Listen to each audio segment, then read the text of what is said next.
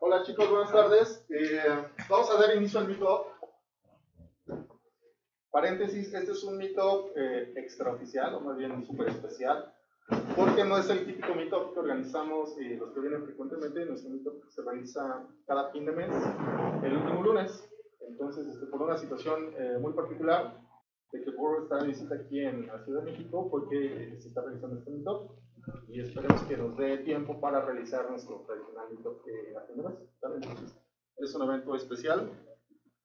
¿Qué tenemos para hoy? Básicamente es la presentación de Burr, que nos estará hablando de Kubernetes Java y muchas cosas más.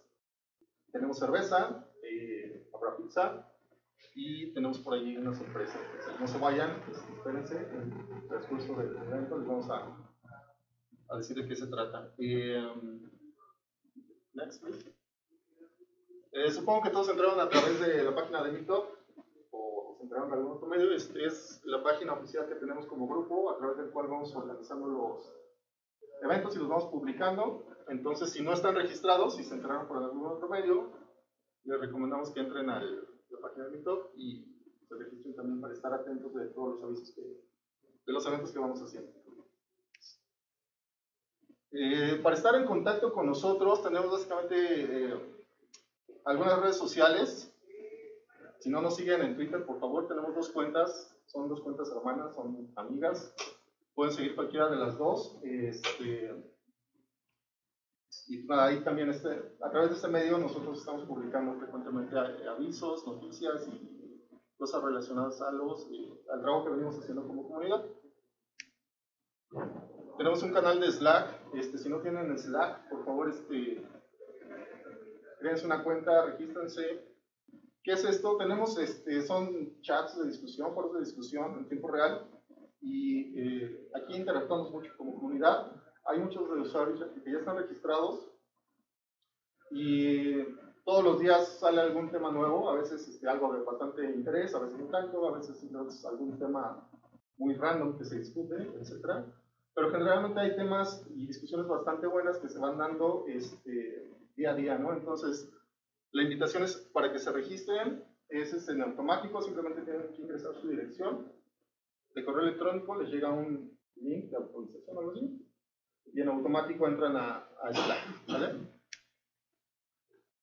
Tenemos el patrocinio de JetBrains, nos dan licencias para Intel día a día. Entonces, básicamente, si alguien necesita alguna, quiere una, puede estar por aquí, me avisan, me dan su correo, sus datos, y le mando un código como le llaman, un cupón de descuento, el 100% de descuento. Entonces pueden tener Intel y día de forma gratuita con ese cupón que yo les puedo dar, ¿sale?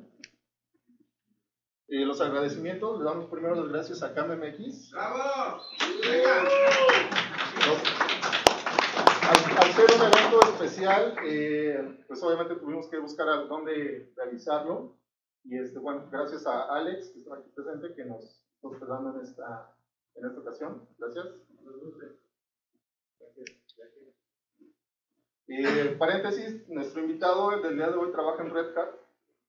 Además de que viene como invitado y a presentar y a dar una charla, también nos está patrocinando con la cerveza. Entonces, gracias.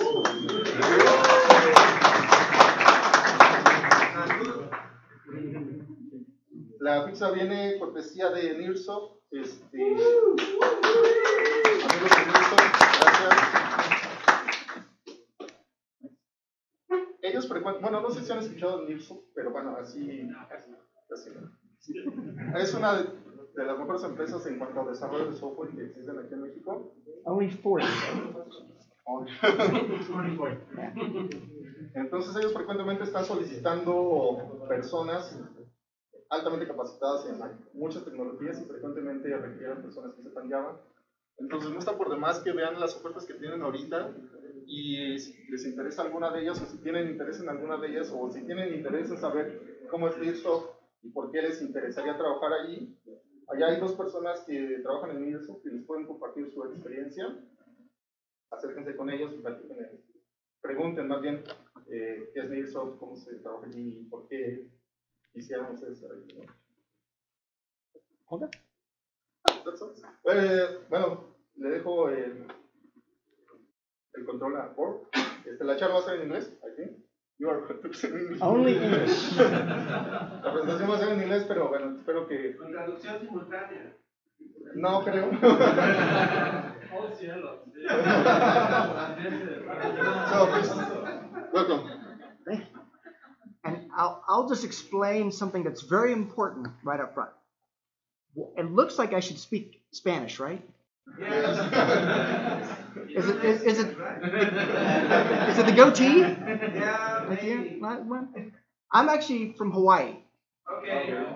And in Hawaii, they taught us how to speak French or Hawaiian or Japanese, but not Spanish. And so I grew up in Hawaii. I was not quite Waikiki. So I was actually in Pearl City, which is right above Pearl Harbor. Okay. And so if you're looking down the mountain, Pearl Harbor is here. So if you're top of the mountain, and Waikiki is all the way over there. So actually from my classes in high school, I could see from Diamond Head and Waikiki, Honolulu, over to Pearl Harbor. Wow. Which made it really hard to concentrate. Yes. But that's where I first learned how to program. So that's where I first learned how to build Pascal-based applications on an IBM PC with dual floppies, if you remember that. Yes. Right? And dual floppies were awesome. One for the compiler, one for your data. It was a big, big win. It was a massive win. Get a picture of that? Okay. We're gonna try some things here if we can. Let's see here. We're gonna be doing not that. Let's see. This is gonna be a little bit messy for a moment because I'm still trying to sort things out. Is it this one? Too many windows open, right? Got that one. This one. Yeah. So I'll warn you right now. I normally do this presentation in 3 hours. We don't have 3 hours, do we? Maybe. We'll keep you here all night. But there's something I want to do. We're going to try a Twitter raffle tonight. So what I'm looking for is tweets that mention me at Burr Sutter and also have the hashtag JavaCube. So let's see if we can write this down on the board over here real quick. I think this will work. All right, so it's hashtag JavaCube and then at Burr Sutter. So that little tool should help us find those tweets. And I have another tool. We're going to use another tool.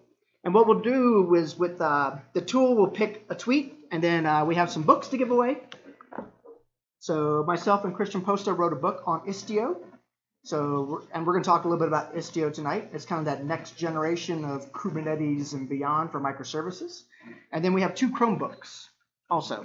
And the good news is the plugs match here in Mexico. So I have 2. Yeah, what's that? Work on it. How much is the voltage? How much is the voltage? Oh, I don't know. It says whatever comes in North America. Yeah, you can plug it here. Yeah. No problem. Yeah, because everything I plug in here seems to work. Yeah. Okay. Okay. I'm going to show you guys a bit of 2 presentations. So one presentation you want to make note of is bit.ly 9 steps awesome. And that gives you access to the slide deck. And then that'll be some introductory Kubernetes content. So one thing I'm curious about right away is how many people here have been hands-on with Docker at this point? Okay, a lot of people use Docker. How many people have been hands-on with Kubernetes? Okay, a fair number of you, fantastic. And most people here have been hands-on with Java, right? Okay, good. So we found the right place. This gentleman is wearing his older Java shirt there, yeah, with the original logo. So I'm very excited to be here. I've never been to Mexico City. I've been all around the world, but not to Mexico City. It was the first time the Red Hat Mexican team brought me in. So normally I just kind of go where Red Hat needs me to go, which is everywhere. And today we did a big presentation for Red Hat here in town. You guys should have saw that link as well earlier. But that's why I'm here, and I was so happy to find you guys to basically come do a presentation at the local meetup. I particularly love Java user groups. I actually was the president of a Java user group for many, many years in Atlanta, Georgia. I also started my own developer conference called DevNexus. It was still operating today in Atlanta, Georgia. It's about a 2,000 person developer conference now. And so there's just a lot going on in the Java ecosystem. You'll find that developer conferences, as well as developer meetups and user groups, are exploding. I mean, there's new ones being born, and the existing ones selling out, filling up around the globe. So while a lot of people would like to say Java is dead, it is the healthiest it's ever been. So there are more Java jobs out there than we can, there's 2 jobs for everybody in this room, in this town. Okay, there's 40 jobs. So that's the good news for us. And I want you guys to think about that for a second, because here's the thing to really understand about what it means to do software development. When I was sitting in a classroom in Hawaii with my IBM PC with dual floppies, I learned that if I could type commands into a computer, it would do what I told it to do. And think about that for a second. It's like magic. You type in text, and the computer does the thing. And so that is actually a superpower all of us have in this world. There are 7 billion people on this planet. There's what, 10 million people here in Mexico City? Or 20 million? I've lost track. 24 million? How many software developers are in this room right now? 24 million people in the city, and there's 40 people here? You truly are the elite of the elite of the elite. You guys hear about the 1%ers, right? You're like the 100th percenters. There are so few people that can do what we do. There are so few people on this planet. There's only maybe 10 million professional software developers of 7 billion globally. And all of those people want us to build them digital APIs, digital capabilities, digital applications. And that's really the superpower we all bring to the table. So just think about that for a second, because I think that's huge. And this has changed a lot for me over the last 30 years. I've been programming for 32 years. It wasn't that way 32 years ago. Okay? So things have fundamentally changed. I'm going to show you a little bit of this presentation, and I'm going to show you a lot of this presentation. So this is the other URL you'll want, bit.ly Istio intro. And that's the 2 presentations we'll bounce around in a little bit tonight. As I said, both of them are actually 3-hour presentations. So 6 total hours of content, but we'll go through it kind of fast. Hopefully not too fast. Am I speaking too fast now? No. Because this is as slow as I can talk.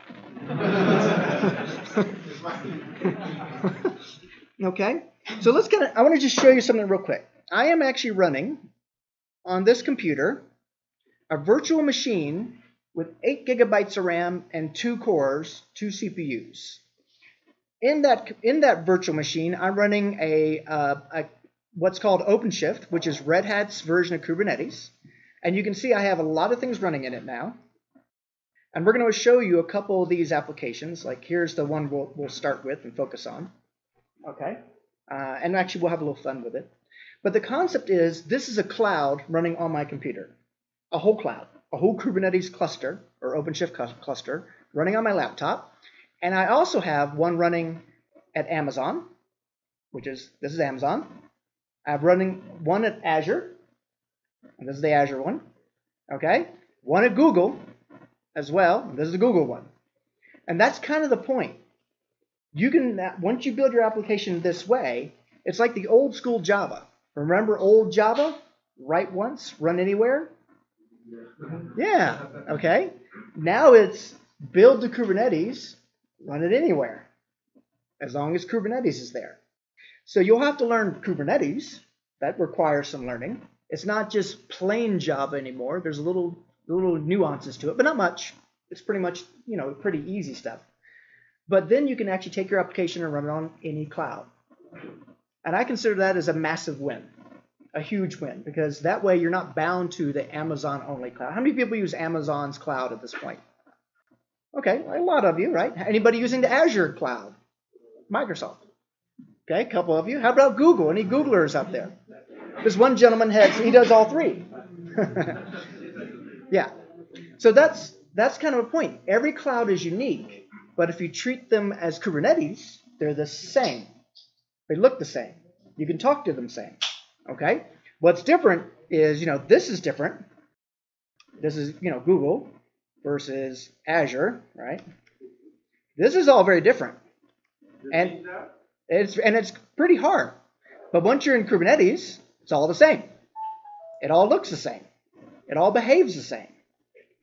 Now, there's some nuances. Storage is a bit unique. Azure storage is very unusual, right? And there's some other gotchas that here or there, but otherwise, you can make it work. And I'm running this one right here locally. This is my local one. Okay? So let's kind of walk you through a couple things, and then we'll get into the presentation. Let's see here. We'll start here. Okay? A great movie. One of my favorite movies as a child. And so I call this presentation Enter the Service Mesh. It's like Enter the Dragon. It's kind of the same idea for me. So next Monday, I'm actually going to unveil my Bruce Lee specific presentation at All Things Open's keynote. So I'll be at All Things Open in Raleigh, North Carolina, Monday. That's a 3,000 person event. And then I fly that day over to Oracle Code 1 in San Francisco, and I have a presentation there Tuesday and Thursday, I think. I can't remember. Next week, something like that. All right, so this is something that's actually very important. I like to think of everybody being on a journey. Everybody's part of an evolutionary process. And one key element to making you successful in the future is DevOps. And I talk about DevOps a lot. I talked about it this morning at the keynote for the Red Hat event. We can spend a lot of time talking about DevOps. I have a whole 1 hour presentation on DevOps. We don't have a lot of time tonight. Okay? Then you have to think in terms of self-service, on-demand, elastic infrastructure. For the software developers in the room, I want you to just think about one thing. When your boss or your business, your marketing department, whomever, has this crazy idea, your CEO goes, we're going to run an ad during the World Cup when Mexico is playing Russia, something like that, okay? Or they're playing in Russia. But when we're going to run an ad, and I need this new API ready to go because when the ad hits, it's going to drive 1 million new visitors to our application. 1 million is the new customer acquisition we're going for. And you as a software person are like, no, we can't take 1 million customers right now. But that's the business desire. Okay, that's what the business wants. So what you need is you'll figure out how to solve that problem. You're thinking, I can't do that with that crappy old WebSphere that I have. I can't do it with that crappy old WebLogic. But maybe I'll use a new reactive architecture, right? A high-scale architecture like Vertex, which is the thing I'll show you tonight, or the new reactive Spring Boot, okay? Or Akka, right? Something crazy scalable, just with an Apache Kafka backend. That way we can handle 1 million concurrent users kind of thing. And with Vertex, you can do 1 million concurrent users. So you're going to ready for that. But here's the problem. You got the idea. You want to run an experiment, run some load tests, try some prototypes. And you go to your ops team, and they say, oh, we'll get you that virtual machine or set of virtual machines. It's only going to be 2 weeks. So now you have to wait 2 weeks to run your experiment. And they don't set it up right. So they got to go fix it. It takes 2 more weeks. And you can see the problem here, hopefully. If you have to go from idea to experiment, and you have to wait weeks, or even days, or even hours, you've waited too long.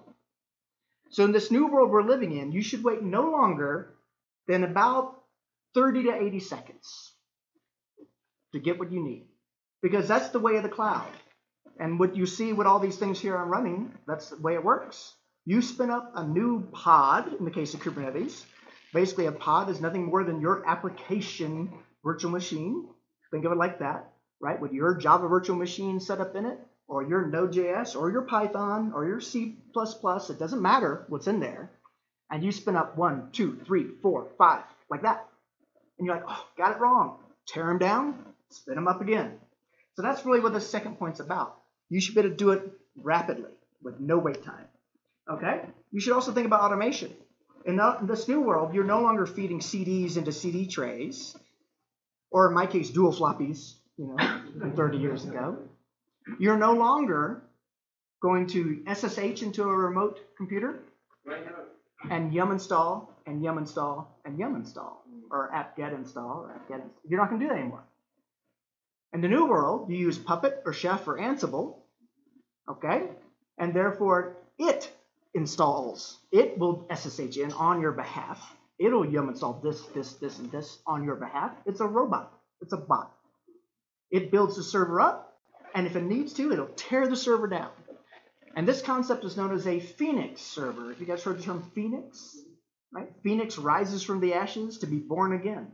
And you can burn it to the ground and bring it back from the dead. Versus a Snowflake server, which is unique for every installation. This is critical. You need to be in this mindset where the server should be burn it to the ground and recreate it. That concept will allow you to build new iterations faster, try experiments faster, get to production faster. Okay?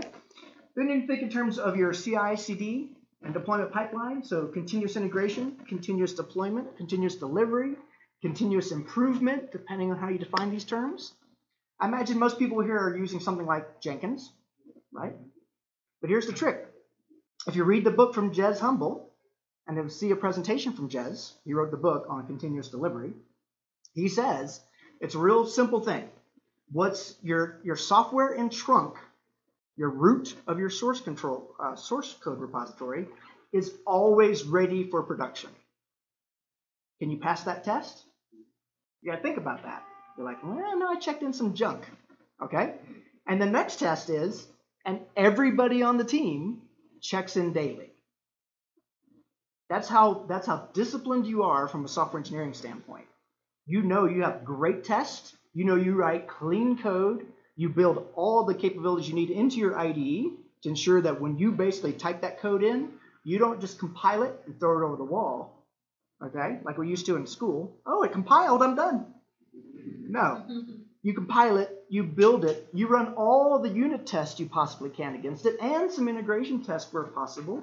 You probably have a special place within your your zero wait time cluster, because it takes no time, you don't wait any longer. And you basically run all your load tests and soak tests and integration tests there too. You know it's ready to go to the trunk. You know you're ready to check it in. Okay? So this right here is the advanced deployment techniques. This is actually where we'll be focusing more tonight. Okay? Is this concept here. We're going to show you blue-green deployment, canary deployment, things like that. But this allows you to basically produce a new software package, move it through your deployment pipeline into production incredibly fast, even if it's wrong and bad. In other words, you're going to be testing in production. And that's the new way to think. Because there's no other environment like production, right? Production's unique.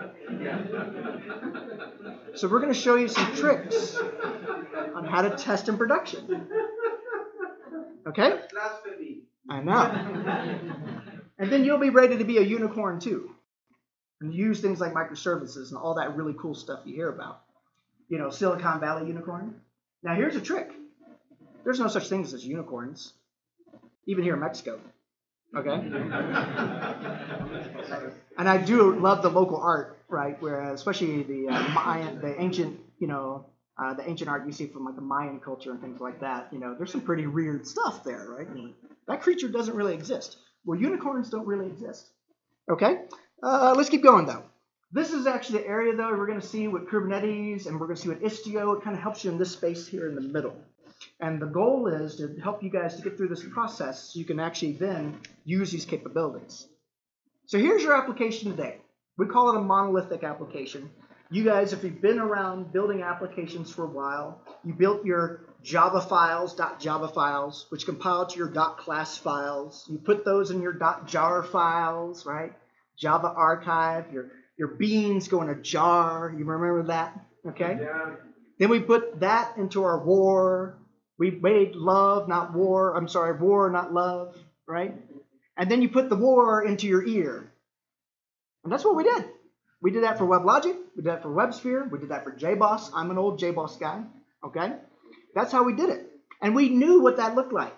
We still run many of our systems today using that architecture. We know exactly how to get our arms around that ear file. And that ear file might be 10 gigabytes in size at this point. I've seen some really big ones, haven't you? Right? There's a lot of stuff in there. There's 3, 4 big WAR files. Someone put all the PDFs in there too because it was easier to serve them that way. Right? There's video clips in there. But we should think about our application, though, as a series of modules or actual services. Yes, it's this big blob, but there's a bunch of key components inside it that represent certain business functionality inside that application. And we can think of those modules in very clever ways. Now, we would have been safe. We should have been safe. But you know what happened? The original architect drew a picture on the whiteboard, and it didn't really work out that way. Okay? Because in Java, we actually took advantage of the fact that as long as it's in the class path, we could reach over and touch someone else's code. We could new that class from someone else's library when we really shouldn't have. We didn't practice going through interfaces. We just went directly to the object or the class file that we needed. Okay? We didn't properly use factories. We didn't properly use interfaces. But that's the downside. Had we really been modular, and I don't mean OSGI type modules or Java 9 style modules. I just mean good, clean, everything comes to a factory, everything done through an API. Had we done that, we'd be a little bit better off. Okay? But now we want to talk about microservices. And our application actually starts to fade into the background, and really we focus on just these components. And we start to scatter these components across a network. And that's where it gets interesting. We put a network in between our application calls. What used to be a new that other class, method call, method call, method call, all in memory, now is scattered across a network with HTTP or gRPC or some other network mechanism. We also say in the microservices principles, you have to have your own database. So we used to have this big old Oracle, or DB2. You guys love Oracle, right? No. Yeah, DB2. Okay, and we have multiple points of entry now. Like that, when I mentioned earlier, the CEO wants to run an ad for the World Cup. They want 1 million new customers. Get that new API ready to go, because all those customers are going to come through a certain relationship that we're going to establish with a new business partner. Okay? So here's the key microservices principles. We've been talking about these now for years, so hopefully you guys are familiar with the concept. We don't have time to really dig into all of them, though. But just really the number one for me is deployment independence. My independent team should be able to take the code base that they check into daily, that they know is always ready for production, that they run great tests on and always have great automated tests, and they should be able to roll that single independent unit into production through their automated pipeline into a Kubernetes-style cluster with a canary deployment mechanism, and they should be able to do that without disturbing any other organization or any other group in the organization. I have a question. Yes. What's the difference between microservices and CGI? And what kind of beans? CGI beans from the 90s. I mean, they are the same. They're actually not. If you think about it. We didn't have APIs in the 90s, but that's the only difference so far that Well, I can see. What's funny is your comment about CGI. If you guys don't know Common Gateway Interface, it existed with the NCSA web server and then the Apache web server. So we're talking a long time ago. A long time ago. You pretty much could only write them in Perl back then. Okay. They eventually then added NSAPI and ISAPI for C++, so C++ or Perl. And so in that case, every time you went to a certain URL, it would spawn a whole new operating system process to run the Perl script to do what it was supposed to do and respond back. So it was all synchronous, and a new process was born with every click of the button. Yeah, I mean, as far as I can understand, microservices work on the same principle. In this case, though, it doesn't spawn the process. The process is already living. The process also adheres to a beautiful API. Okay? That's very critical. A documented API. You treat it like a product, not a project. By product, it means you're building a software as a service for another business partner. You guarantee backward compatibility of your well-documented API. That's a very key principle. Okay? You also can deploy these things in a rapid fashion without tearing down the web server that it's tied to, because each of them has their own web server. Okay? And service discovery is part of the application architecture here. In the case of the old CGI architecture, there was no service discovery. It all had to come through the main root URL. Yeah. That was it, right? It was just based on the pathing, the paths that are part of that. Now, most people would say CGI is more like serverless architecture. Yeah, I mean, that's the impression that I have at this point. I wanted to. And the way to think of all these things, the beautiful thing about technology is it just keeps repeating itself. Yeah. Okay? And we get incrementally better with every iteration. Okay. Okay? You know, so the stuff like you'll see in the demonstrations, we couldn't do with old school NCSA or Apache web server back then, or O'Reilly web server, if you remember that one, or if you remember ISAPI with IIS, you know, back in the day when we were thinking about Internet Information Server. Things work very different now. Okay? So, yeah, but so let me show you some things, though, with this. Let's see if we can have a little fun with this. I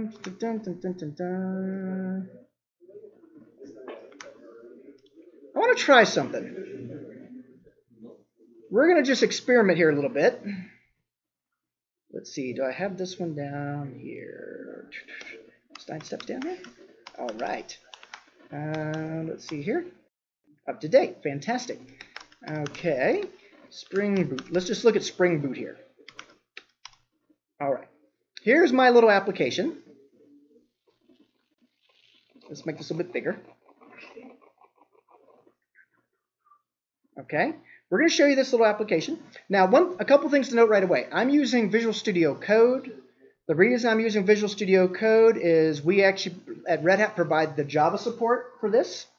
So we provide, of course, we work on Eclipse desktop. How many Eclipse users out there still? Well, come on, are you embarrassed?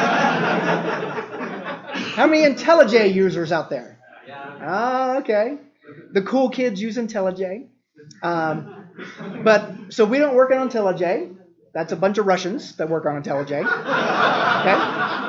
But at Red Hat, we work on Eclipse desktop, and we work on Visual Studio Code. And you can see there's been 8 million downloads of the Java support for Visual Studio Code. So it's the fastest growing IDE in the mix at this point. So I use it. I like it a lot.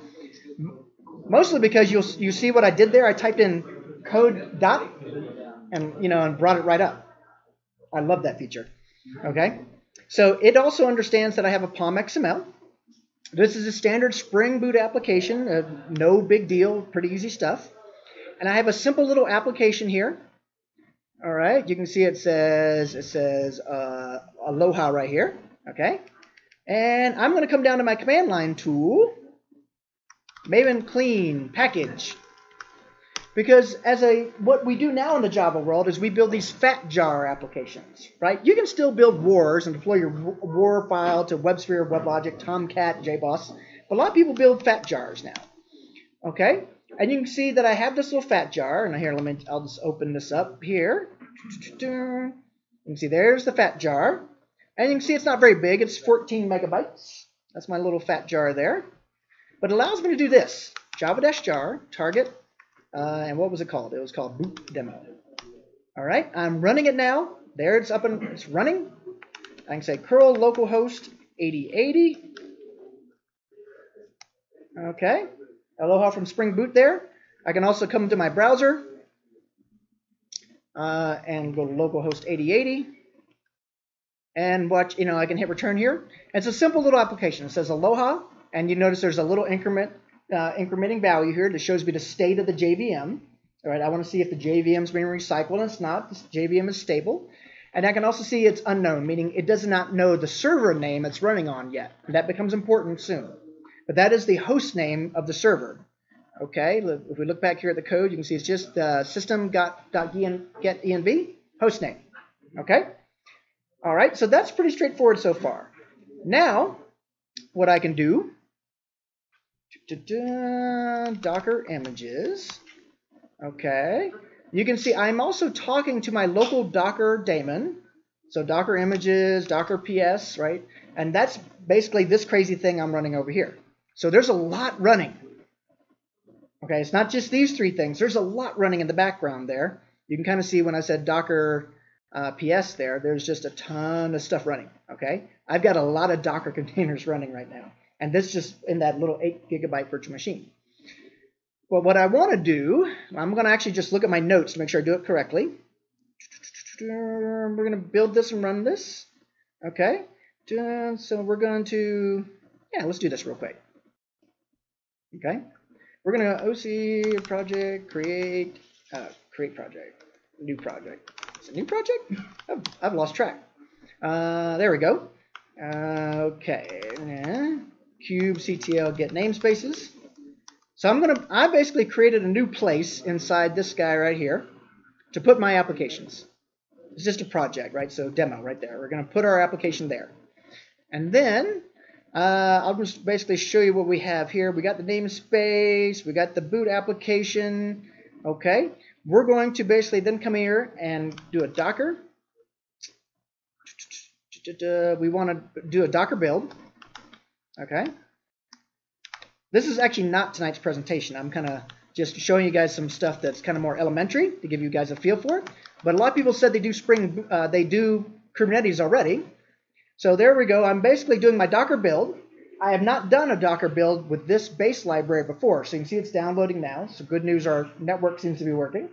I should have thought about that beforehand. Okay, let's kind of move that down there a little bit. You can see the Docker build -t. You kind of do it in this fashion, right? It's just some piece of text / some other piece of text. Doesn't really matter. And then you have a tag. Like in my case, I called it v1 here. Okay? But this actually produces a Docker image. And that Docker image, by the way, is just like you can export it as a tar file and put it on a USB flash drive or email it to somebody if you want to. That's the beauty of having that Docker image. So it's a little bit like the jar file, but the difference now is it's the whole operating system and the Java application in one. So if I look at my Docker file, here's the default Docker file. It's getting from OpenJDK8. All right, it's creating this environment variable here. It's copying that jar file, okay, to this directory, and you can see it's simply adding some flags and then doing java-jar and the name of the jar file. So just like what you saw me do earlier, except it's doing it within Docker now. Okay, is that about done yet? Well, okay, this is kind of a slow network here. Okay, I should have thought about building it. Once you build it once, it's cached. I haven't built it in this virtual machine yet. So come on, almost done, almost done. All right. But the next step we'll need to do is we're going to basically do this right here. Okay. So let me 9 steps. Hello. Oh, cube files. And let's look at those cube files. Okay, so we're going to use the myboot deployment, which is this guy right here. And notice right here, the image says 9 steps awesome myboot v1. So basically, our deployment YAML, which is a Kubernetes metadata descriptor, says I need that specific image, and that's what I'm going to deploy around. And then we have myboot service, and you can see that it says selector myboot here. So this has to this deployment is super critical. And then the service is how it's exposed to the world, if you will. And that's actually one of the pieces of magic of Kubernetes, the concept that the deployment is separated from the service. Okay, so let's try this over here. Okay. Get pods. There, you see that myboot pod coming up there? kubectl get deployment. kubectl get all. And you can actually see a bunch of things happen there when I basically deployed that deployment. I have a pod now, I have a deployment, and I have a replica set. That becomes very important. But all those objects got created for me automatically. And then let me also, whoops, let's get our service. Let's just run this here. Okay. This is just raw Kubernetes stuff here. I'm in the wrong directory. All right, so we now have our service. And let's see if this will work for me here. This is a little bit tricky. Watch what happens here. Okay, see that port number right there, 32458? So that's what's called a node port in this world. So in a regular raw Kubernetes, it doesn't have an external load balancer. Minishift or OpenShift does. It has HA proxy as its external load balancer. But that's how you actually have to refer to that service as 3248. And then you have to have the IP address. So what I'm going to do is do curl. What we have is the IP address, so minishift IP. Let's see that. So curl dollar. Yep. Mini shift IP colon. And then we'll get the rest of this here. And we're going to curl it. So there you go. So remember that aloha we had earlier? You can see it right now. And notice the my boot. See that name right there? My boot? That's actually the name of the pod. Okay, right there. So I just kind of gave you the hello world version of how to deploy your Java app into Kubernetes real fast. But this is critical. The pod name, that is the computer name. It looks like, oh, I didn't realize we're off screen here, aren't we? Let's move over a little bit. Okay, a little better? All right. So that is my computer name, my host name. This JVM thinks it's running on that computer. Now I can spin up a bunch of these. Okay? I just deployed a whole new machine in a few seconds. So when I mentioned earlier, you don't have to wait at all. You don't have to wait at all. You deploy it and see if it works. Okay? Maybe you deploy a bunch of things and see if it works. If it falls apart, maybe you do something with it. Okay? So let's show you a couple more things here. Oh, this is good.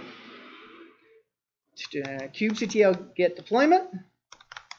kubectl edit deployment. My boot. All right, I have it set so it runs Visual Studio Code for me. For that, I like that a lot too. I want 2 replicas of this. I want a little load balancing in HA. I don't want just one. It already came up already, so get pods. I don't want just one version of that Spring application. I want 2. Now I have load balancing for free. You get that for free, right? So now I have these 2 applications. And let's see if I can run this little curl command. Do you see that? You get 50-50 load balancing out of the box. That's kind of just a thing Kubernetes gives you for free. That's the beauty of that service construct talking to the pods. You can have as many pods behind the service as you want, and the pods can be implemented in Python or Java or Go or whatever. It doesn't care. You as the consumer of that service talk to the service. The pod is the implementation behind that service. That was probably the coolest thing that Google did when they gave us this technology. This came from Google, by the way. What I'm showing you came from Google. It comes from a decade of research that Google used to run Google at scale. If I was a Google person, I would basically start my presentation of, I'm Burr from Google. We launch 2 billion containers a week. We think we know what we're doing when it comes to these Linux containers. So we don't think you need 2 billion, do you? No, you might need 20. Okay, so that concept of the service being separate from the pod is incredibly important. It makes all the magic really happen here. All right, but I want to show you a couple other things, right? Tonight. What would you think would be the difference between a Ruby gem and a pod? Oh, well, this pod is a computer. That's the easiest mental model to get your head around it. Okay. Like, this is my pod. But it's a highly virtualized computer. And a Ruby gem is more like a jar file or an NPM from Node.js or a PIP if you're Python. Okay. Right? So a gem is a great packaging solution for Ruby apps, but that's just like a Java jar. Okay. All right? And a Java jar with Maven coordinates. That's probably a better way to say it. Right? Okay? Now, we kind of did this thing here. Let's see. We can have a lot of fun with it. So Kubernetes allows you to do rollouts and rollbacks. You get all kinds of cool stuff like that. And like I said, this is a 3-hour course. I'm giving you the very short version of it. Let me see this right here. Okay. So I can do this now. I can come in here. I'm going to grab that pod name, exec, IT, and maybe this answers your question a little bit more. I just SSH'd into the computer. Okay. I'm now in the machine. I can run top, and you can kind of see there's my Java app running. But it is a little mini Linux machine. Is the easiest way to think of it. Yeah, it's like a cage there. Well, it's definitely a locked down environment. People think of this like a virtual machine, but that's still kind of wrong because it's way smaller than that. Yeah. It's meant to run one process. Okay? It can run more than one process, but that's a major no-no. Just run one process and then spin up a new container, a new pod, with other processes. Okay? So I guess this is a little similar to the CGI kind of concept. It's a single process. Actually, I'm not touching. Yeah. This particular one is running Debian, okay? But I can come in here and look at the memory. I can look at the disk space. It's like I'm dealing with a Linux computer. This is Docker, though, right? You guys all saw Docker. You're like, oh, this is easy stuff. But there's a critical element that we should show you, all right? What I want to do, let's see here. I want to change things up just a little bit. Resources, okay? I want to apply this deployment, and the deployment is called my boot. All right, so kubectl. Let's see if this will work. Kube files and my boot deployment. Let's see if this will work for me. Can I replace? Let me do it. Make sure I get this right. Got pods. Okay, what? So I basically replaced the previous deployment descriptor with a new one. And this deployment descriptor is actually pretty important. I just want to show you this one little trick, because what it's going to do is going to apply constraints to that JVM, to that memory, the memory of the computer, if you will. So basically, it's now saying that computer that I was just running has requested 300 megs of RAM, okay, and a quarter of a CPU. It can scale up to 400 megs of RAM and a whole CPU. And this becomes important because Kubernetes uses that data to determine how to schedule that pod around a cluster of servers. So if you have 25 machines you're running this on, it'll look for the one that has availability of what's requested. Who has enough memory to run this? Who has enough memory to run that? Who has enough CPU to run this? This is incredibly important when you have a mixed modal kind of application, meaning your cluster runs Kafka over here, your Spring Boot application over there, your database over here. They all have different memory constraints and CPU requirements. But the good news is you can specify that and run all those different types of workloads across your cluster as long as you specify what you need. And the scheduler makes it happen for you. The scheduler also will move things based on load and availability too, right? You can actually get really fancy with your scheduler. It has auto-scaling capability. It also self-heals. If something fails and dies, it actually brings it back to life. So let's see if we can show you that real quick. Okay. Let's see here. kubectl get pods. We should have all our pods. All right, there's our pod up and running again. Notice it's down to one pod because the replicas here is one. Okay, so it's going back to the original state we declared it to be in. And now, let's see here. Okay, not that.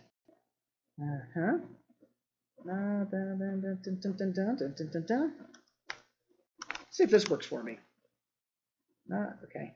I got to remember the URL for it. Where'd that Java code go? It is called configure, calling another, consume sys resources. It is sys resources. Oh, I moved it. Sorry. It's no longer running on 8080. I closed that down. All right. So if we go back over here, where's our little curl command? And slash sys resources. Okay. Look what happened there. So what this is doing is it's calling sys resources. If you guys are here, all Java people, right? So what I did in Java is I said, hey, runtime, what's your available memory and your available processors? Okay, by max memory here, it's your max heap. This is the heap that's available to you. This is really important. So you guys, if you get nothing else from tonight, you're like, okay, I got to remember this thing. Because look what happens. When I basically ask the JVM for its resources, it says, oh, you got 2 CPUs, and you get almost 2 gigabytes of RAM. That's because it's applying the mathematics to what you see in the virtual machine. 8 gigs of RAM for the virtual machine, the entire cluster, and 2 cores. The JVM was built before there was Docker, before there was Kubernetes, before there was virtualization. The virtual machine, in the case of Java virtual machine, thinks it has access to the entire computer's resources, even when it doesn't. Okay, so that's a key thing to understand. And so let's see if we can kind of check this out. Is that a prayer going on? Yeah. Okay. Let's see here. Okay.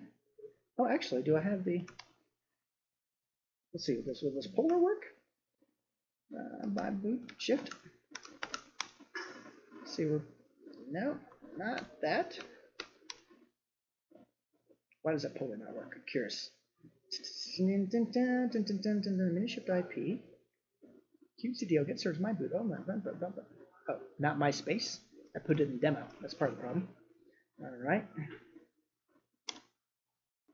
Okay, so we're polling that endpoint there. We're talking to it. Let's actually go dig around in it a little bit. Actually, let's do this real quick. Yeah. Let's have a little fun.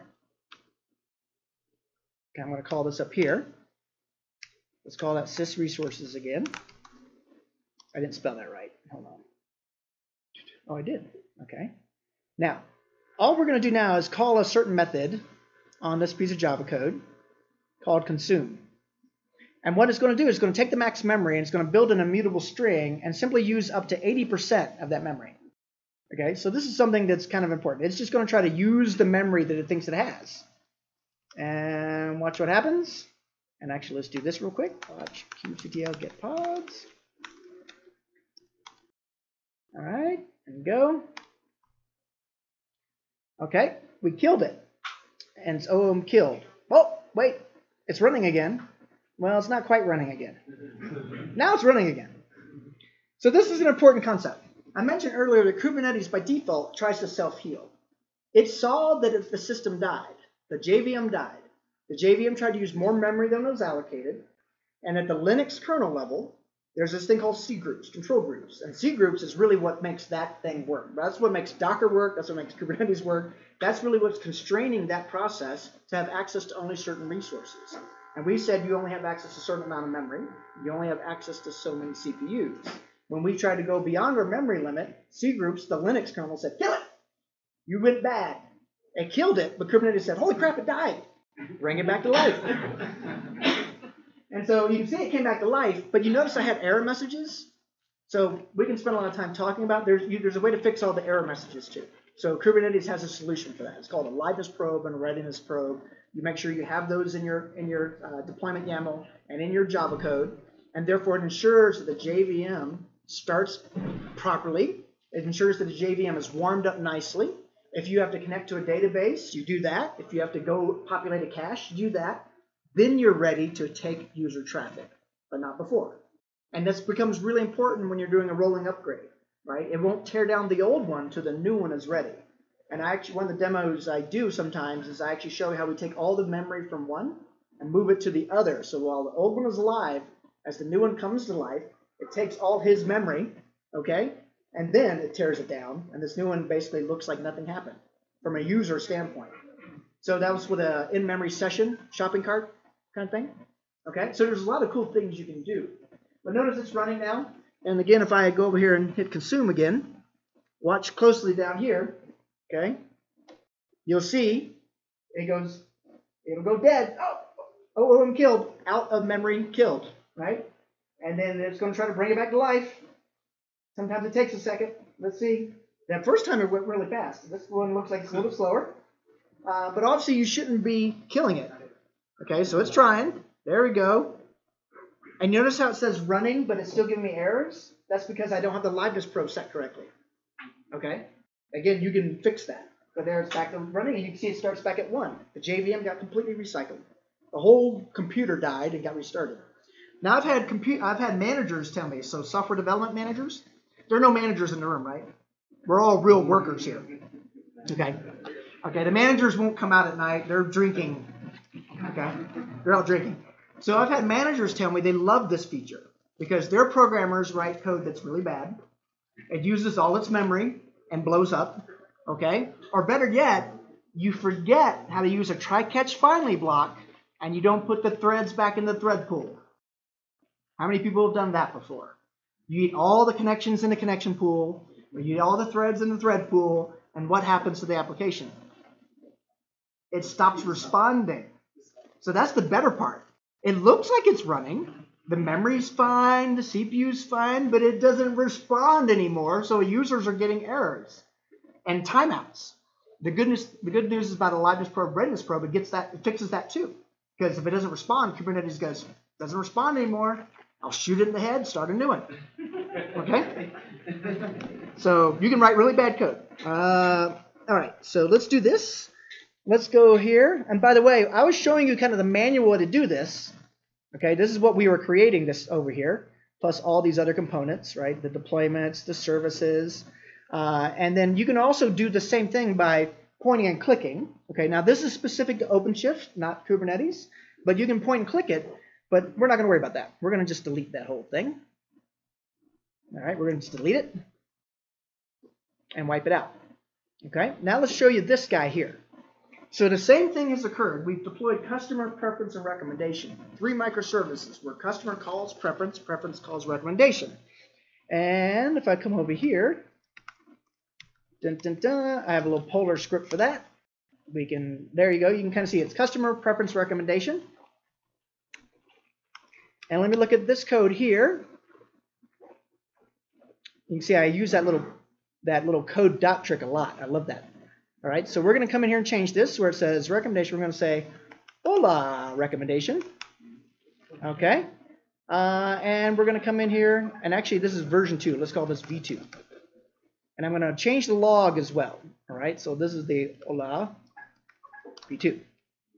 2. All right, so there I made my Java change. This, by the way, is Vertex code. So Vertex is a reactive programming toolkit for the JVM. Super tiny, super fast. And it works if you're familiar with Node.js. It looks like Node.js, doesn't it? That's where the programming model came from. So it sets up a declarative router like that. We leave that running. Let's do a Maven clean package. We're compiling that Java file. There it is, java-jar, just like you saw me do earlier. Recommendation. Start super fast. Notice how fast it started there, because it's actually based on Netty, not Tomcat. But there you go. You can see my Ola v2. Okay. So my Java application looks good. Let me do Docker images. And Docker images. Grep. Example. Docker build -t example recommendation v2 dot. I think I did that right. I noticed the image is already cached, so my build went really fast. Okay, and now I have the version 2. So I need to now do my little deployment. I keep a little copy. By the way, what I'm showing you now is completely documented. All the stuff I'm showing you is completely documented in those 2 presentations I talked about. So I'm not showing you anything that isn't documented. So you can follow this on your own, but I'm going to just copy and paste this guy here. Boom. And let me be in the right project first. Good. All right, so Kubernetes. Right. All right, there we go. And if we watch, get kubectl, get pods. Okay, watch what's happening here. See, it says 1 of 2. It says running, but it doesn't show up down here yet because this one has a liveness probe and readiness probe. It's smart. Now it's up. So if you noticed, if you were careful there, you saw it running, but it had 1 of 2. Then it went to 2 of 2. And that's because there are 2 containers now running in this pod. You can actually have more than 1 container running in a pod. And notice it's now load balancing across those 2 changes. I have recommendation version 1 and recommendation version 2. Okay? So that's, kind of what we're going to get into this here in a second. But, so that process, hopefully, does that process make sense? That the way you basically build and deploy an application? And again, there's lots of ways to do it, but that's like that's the hardest way to do it, what I showed you. The worst case scenario. Okay? All right, so let's get into here. It's already 8:30. Good God, we got 3 more hours to go. Okay. So microservices are fundamentally about distributed computing. Your operating system and your JVM runs a service, and that service might call another service, which might call another service across a network. The problem is the fallacies of distributed computing. The network is not reliable. Latency is never 0. Bandwidth is never infinite. Yet we write applications all the time that acts like that is not true. That's why it messes up, and we don't quite know what's wrong. You have a race condition across a network, it is impossible to figure out what's going on. And so we have to think about what happens with a failure of a service. Okay? So if that service failure happens there, is it a cascading failure? Does it blow up the whole chain? And that's what we want to avoid. Okay? So you think of these microservice LDs. These are the things you should think about. How do I build my new API in Go or Python or Java or Spring Boot or Vertex? It doesn't matter. You got to think about your new API creation, gRPC, REST with JSON, SOAP and WSDL and XML, if that's what you want. That's your responsibility. But then you have to figure out how to discover it, how to find it. Where is it? How to invoke it. Is it elastic? Does it scale out or scale back? Is it resilient? What happens if it's failing? How do I respond to failure? What's my pipeline for deploying it? My authentication, authorization, logging, monitoring, tracing. These are all key elements, okay? This is a short history of microservices. You can kind of see on my far left, I talk about extreme programming and continuous integration. This is where we start thinking about more modular, smaller application development teams, and smaller pieces of software. That's where the Agile Manifesto came from in 2001. And of course, the cloud was born in 2006. We see Dropwizard and NodeX, Vertex, were born in 2011. So that fat jar thing I was just showing you, it came about in 2011. It's not a new thing. It's been around a long time. Netflix open sourced Ribbon, Hystrix, Eureka in 2012. Microservices became a term in 2012. Docker was born in 2013. Kind of zoom in here. Spring Boot born in 2013. Microservices officially defined in 2014, and Kubernetes born in 2014. The point of this is that was the perfect storm. When all of this came together, Linux containers, Kubernetes to run at scale, fat jar architecture for us Java people with Dropwizard and Spring Boot and Vertex and things like that. And Netflix showed us how to do distributed computing for the first time. And they open sourced their technology and gave it to us in 2012. That's when the magic really started to happen, okay? So we actually had a world that looked like this. We could build in Netflix world, we had a JVM running our application with Eureka, with Ribbon, with Hystrix, with Zipkin, right? You know, with Prometheus, whatever you put in there. You stuck those libraries in your application. If you're a Spring user, that's your Spring Cloud annotations, okay? So that's what we did. The problem is that's Java only. And that's great if you're a Java person, like this gentleman with his sweatshirt on. Okay?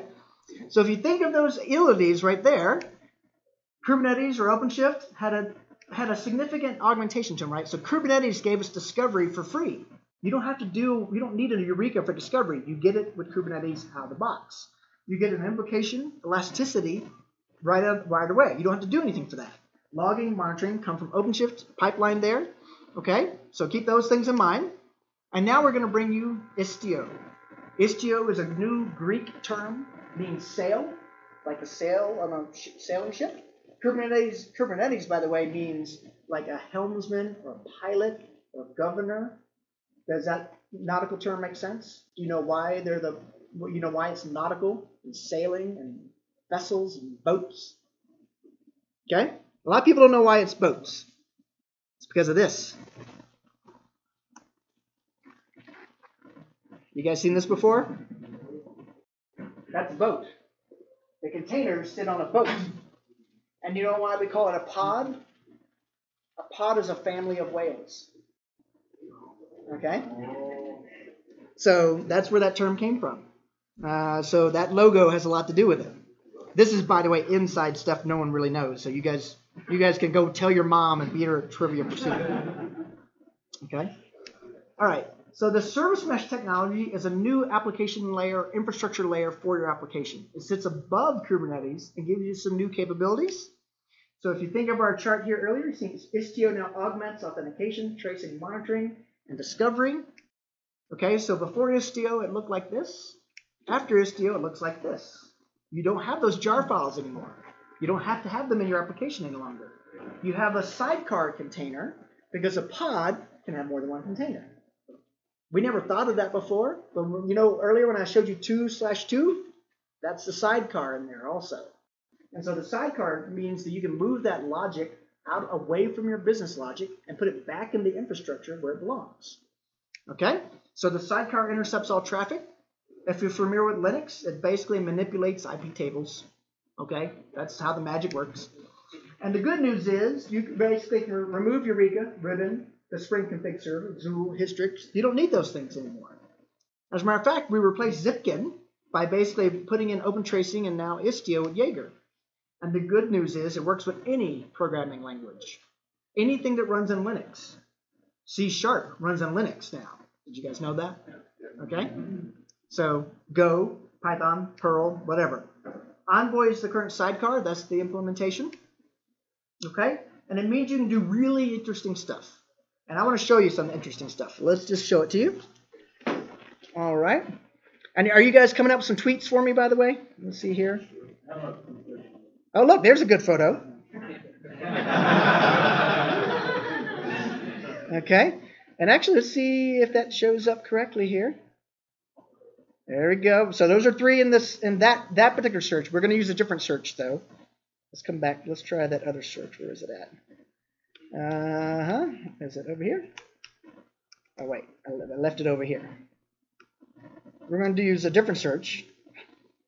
Spring run. This is another little application that we have. But this will be our official one. So that's just a way to search for it. This will be our official one. Java Cube. There we go. So there's some. We're going to check this out here in a second.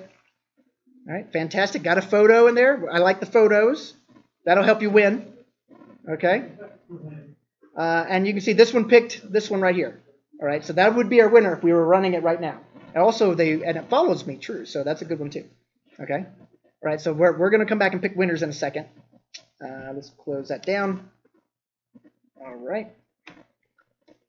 Okay, so let's show you what we've done here. You saw me earlier. I had the 2 going back and forth. I have, you can see customer preference recommendation, customer preference recommendation. Okay? Yeah, come on there. There we go. All right. It's a little slow because I got too much running on this computer. But I want to show you a couple of things real quick. Here. Okay, let's go look at Grafana. Bring that up. Go look at this thing called Kiali. Bring that up. And we'll go look at tracing. Okay, so Grafana has a workload dashboard. So as part of my application, oh, it's not seeing it. My Grafana is not behaving correctly. Let's see if my other guys are behaving correctly. This is Kiali. Because of that sidecar I mentioned earlier, out of the box you get some immediate traceability. Okay, so recommendation, let's see here, and so here's traceability, right? So it knows, so by default you get these things kind of for free. It knows that customer calls preference calls recommendation, as an example. Why is my Grafana not running though? Dun, dun, dun, dun, dun, dun. Mesh dashboard. It's like I might have killed Grafana. I know what I did. So I'm actually pushing this machine a little too hard, and I suspect one of these guys died here, and it needs to be restarted correctly. So I'm going to just have a little fun with it. Let's see if we can fix it real fast. All right, we're going to scale that down, and let's scale Prometheus down, and because there's a couple demos I want to show you. I'll bring that one back up. Bring that one back up. So I'm completely restarting those processes. We'll see if that gets us where we need to be. And then we'll come back to this in a second. All right, so it's gonna take a second. We'll come back to that in a second. You can see this thing's gotten really slow here. It's not even polling correctly hardly anymore. Okay, we'll come back to that. So here's the point of that though. We basically deployed our application. kubectl, get deployments. Okay, there's the recommendation v2 that I deployed earlier. Right here. kubectl, edit, deployment, recommendation v2. If I did that right, should bring up my Visual Studio Code. Here's the deployment. Now, the deployment should be what I basically had before, right? You can see it's the namespace, gives it a name. There's the image and the JVM settings. Kind of see that there. You can see there's a liveness probe, and there should be the image name in here someplace. Dun, dun, dun, dun, dun, dun, dun, dun, dun. Where is it? There it is, example recommendation 2. But you notice there's a ton of other things in here now. Because now the Envoy sidecar is here. Okay? So basically we've injected a bunch of extra capabilities. The service mesh wrapped around what was our simple deployment earlier is now wrapped around this guy. And it's basically looking to make the magic happen so that we get a lot of capabilities. Okay? I'm just going to let it go back and forth for a second. And dun, dun, dun, dun, dun. Yeah, we'll close that down. All right. Let's go here. I have some scripts here. I just want to show you a little bit about this. So let's basically scale up. Let's see if it'll let us scale up. Let's try to run 2 recommendations of version 2. Okay. Notice there's a second version 2 coming online now. See where it says 1 of 2 there? And we should see 2 of 2, assuming I have enough resources. There we go. All right, now notice what's happening. We have 1 version 1 and 2 version 2s. Do you guys see that? 1, 2, 2. 1, 2, 2. That's what Kubernetes does by default. Okay? So I can basically scale that back. I'm just running little scripts here. You can kind of see what it's doing.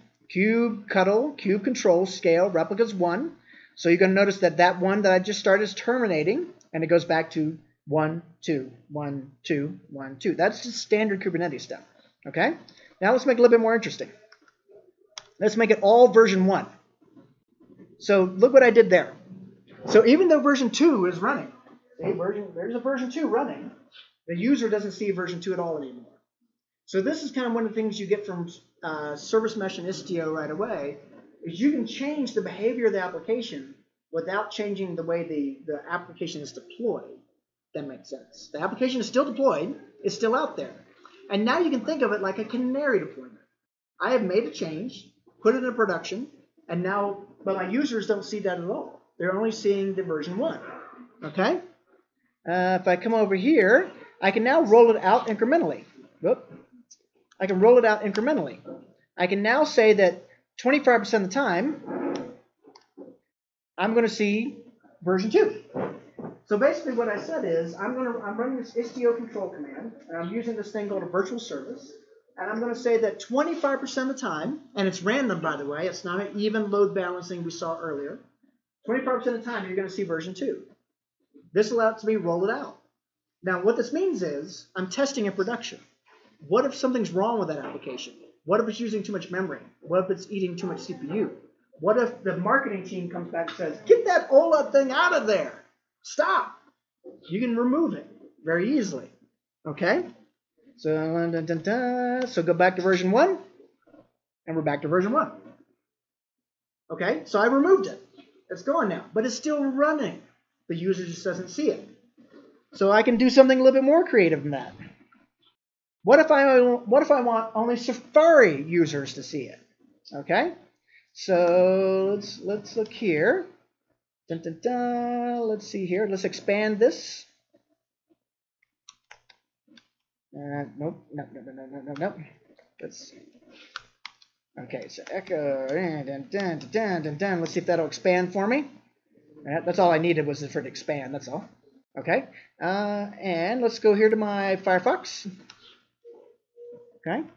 Firefox is seeing all version 1. Okay. Let's go to Safari. And it's seeing version 2. Now this is actually, you know, you might be thinking, well, this is kind of, what is that for? In my canary rollout world, I'm trying to build applications very quickly. Your application code that you check into source code repository has no value until it lands in production. Your mission as a software developer is to get production to production as fast as possible. That way you learn and see how it behaves. So you use a canary rollout, or the canary means we can push it to production. Do you guys know where the word canary comes from? Okay, well maybe not everybody. This gentleman with the Java shirt does. So the canary is a little yellow bird. Okay, the canary is a little yellow bird, and you take the little yellow bird into the coal mine. All right, there you go. You take the yellow bird into the coal mine. That's a good little picture right there. Whoa. All right. And see the little yellow bird? So you have a little pet now that's like a little animal. That's awesome. But more importantly, if you're digging way down under the earth into the coal mine, there's a lot of poisonous gases that you'll find way down in the belly of the earth. Okay? And guess what happens? The canary dies before you do. If you see the canary stop singing, fall off the perch, you get the hell out of the coal mine. Okay? That is the point. So we call this the canary deployment. And the idea is we want to have something die before we all die. Okay? It's kind of the point. So in this case, I know I don't have a lot of Safari users, so let me roll the canary to the Safari users and see if it's okay. I can monitor its memory usage, CPU usage. I can monitor Twitter to see if people are complaining about it, you know? Okay? And so you would do this with like rolling things out to, instead of rolling it out to Mexico, your primary market where your main customers are, you roll it out to Canada. Okay? You don't really have customers in Canada. You don't care if you piss them off. Okay? This is what big startup companies do. They actually have a rollout to New Zealand before they go to Australia. They roll out to Canada before they come to the US because there are fewer people.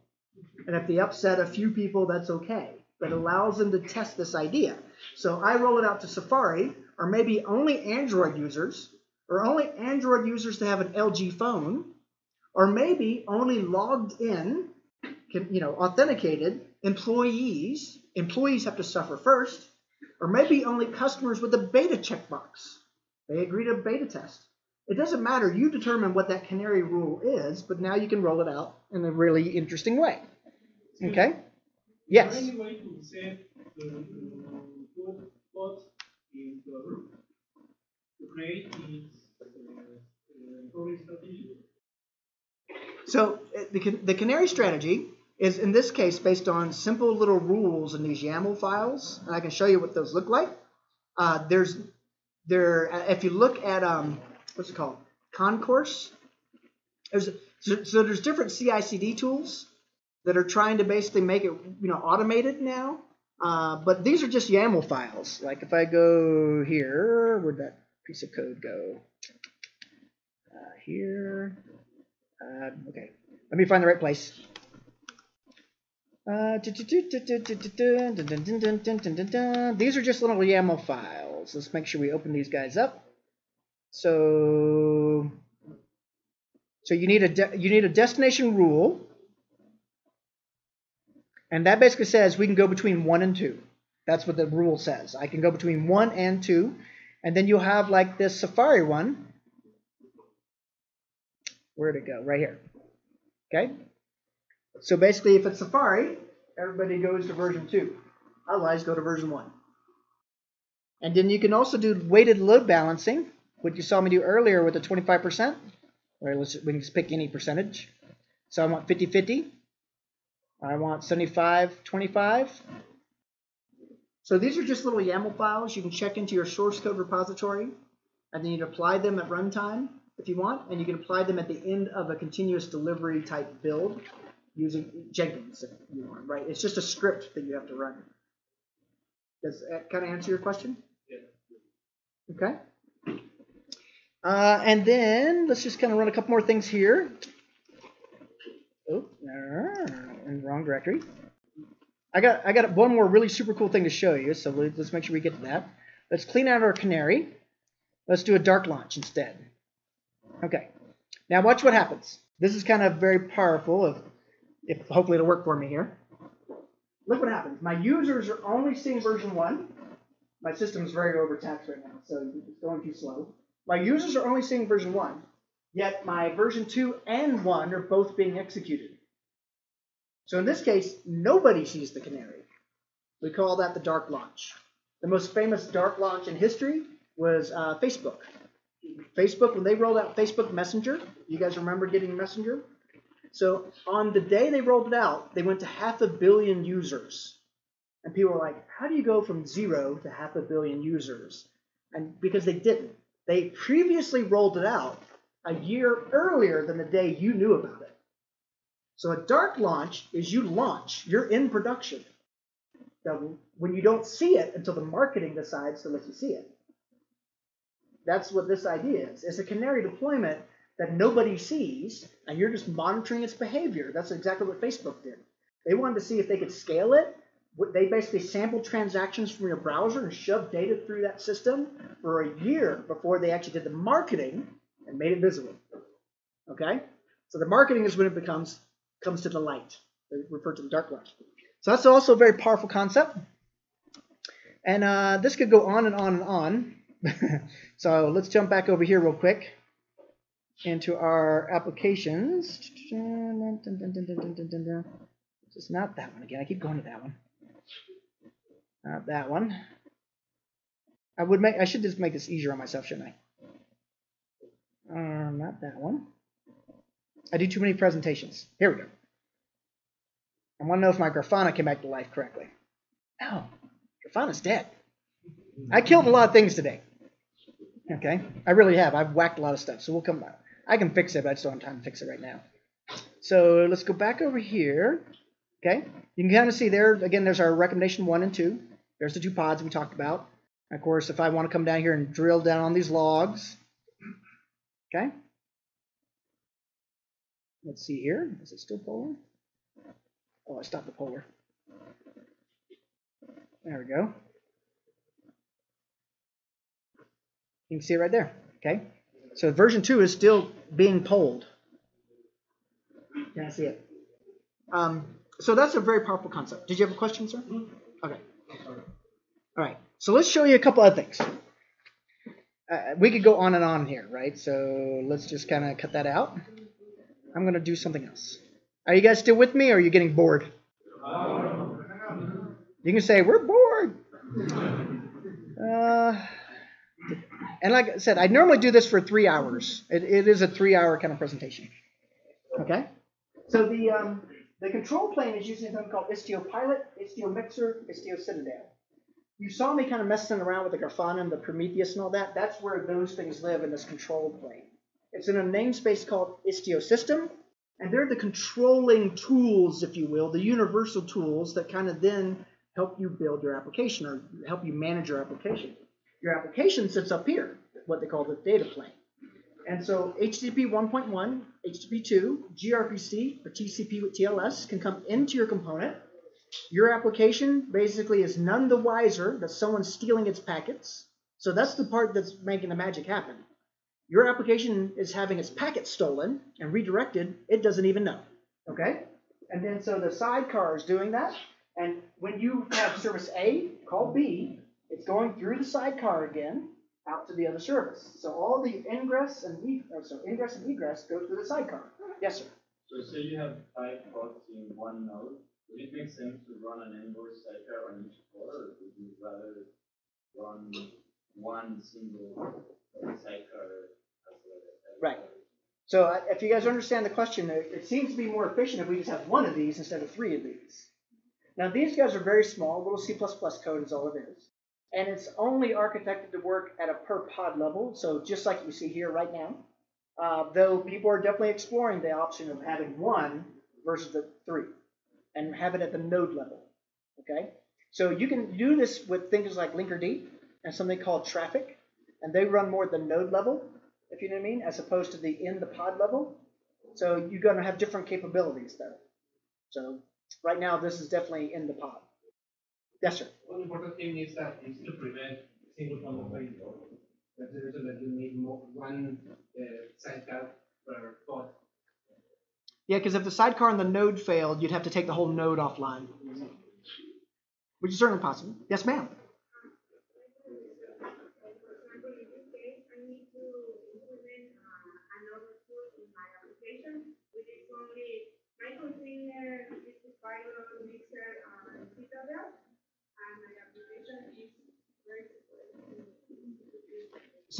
So your application is completely ignorant. Okay. It has no idea these things even exist.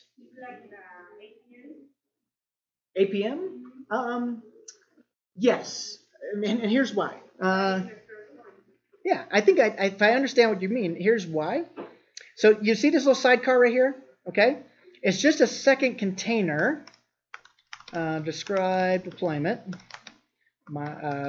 recommendation. All right.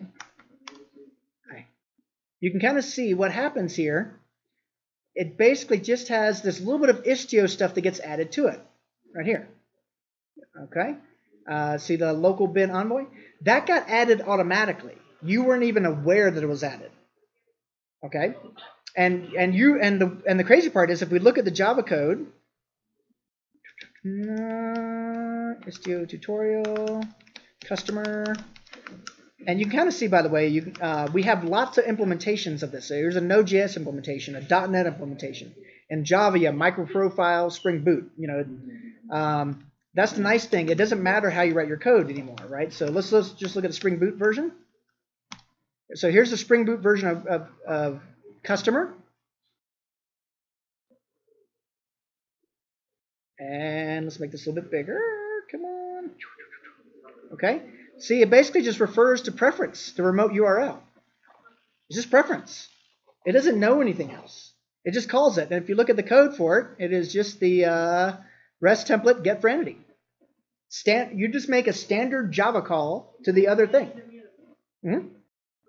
And you can see there's a couple, you probably have some exceptions you want to catch, and you should catch your exceptions, right? As good Java programmers. But that's it. So your Java code is unaware the sidecar was injected, and Pilot and Citadel and all that exist.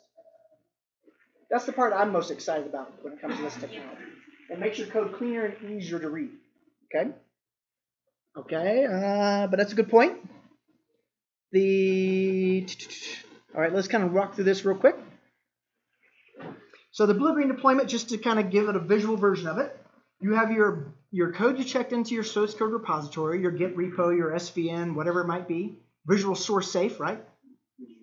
Yeah. It produces a build that goes through development, QA, staging, lands into production. Notice, though, our router is pointing to blue. It lands on green, and watch what happens. Our router goes to green. Okay? So you have two versions of the application running in production. But this allows you to ensure that if anything fails, if for some reason green is using too much memory, producing weird error messages, you know, the marketing department hates the new user interface, you can roll it right back. You go back to blue. So that's the nature of a blue-green deployment. Super easy with Kubernetes. You kind of just saw how I did all kinds of crazy stuff there. And the canary deployment, again, based on this principle, means it's a smaller change. It lands in production for a small subset of users. And if you use the dark launch technique in Istio, it's for no users, if you know what I mean. The users don't see it. And then it grows over time until you either decide you want to shrink it or grow it. That's it. All users get it or no users get it. You just keep rolling it out. You roll it out. Again, if Mexico is your primary customer base, you roll it out to Vietnam first, because you only have 2 customers in Vietnam. You don't care if you piss them off. And then you roll it out to Thailand and then to Australia. Right? If you're a big bank, this is kind of what you know, maybe Australia. Or maybe I know when those customers show up. They show up at 9 o'clock in the morning on Monday because that's when the check goes in, right? But the cool thing about these ideas is you'll be able to deploy every Thursday at 9 o'clock in the morning, if that's what you want. You can deploy every Wednesday at 10 o'clock in the morning with these kinds of techniques. Not on Friday night and work all weekend to hopefully the deployment works. Okay, so that's the idea. So with Kubernetes, the canary deployment model, or the blue-green deployment model, is based on the pod count. If you have 2 pods, 50-50. If you have 3 pods, 33, 33, 34. If you have 4 pods, 25, 25, 25, 25. But in the case of Istio, you can actually just, with 2 pods, say one's 10%, the other's 90. One's 1%, the other's 99. Okay? Everything I've been showing you, by the way, is in the bit.ly Istio tutorial. It's all documented. It'll take you probably 8 hours or more to go through all that content. It's a huge book we've been creating online. This, I'll tell you right now, even though I brought these for you guys, this is actually old, because anything you put on paper is old. So Christian and I have to go update this book now and get it up to date. But you can still read the book for context. You can download the book, and it gives you some contextual information.